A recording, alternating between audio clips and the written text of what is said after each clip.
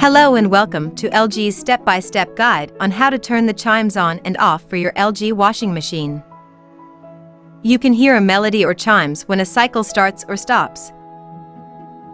When you adjust the settings on the control panel or whenever you turn the washer on or off.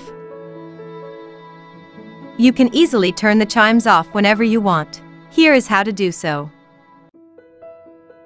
First, make sure the washing machine is turned on. Next, press and hold the two buttons above the signal marker at the same time for 3 seconds. When you want to turn the sounds back on, simply press and hold the two buttons above the signal marker again at the same time for 3 seconds. And it's that simple to turn on or off the melodies and signal sounds.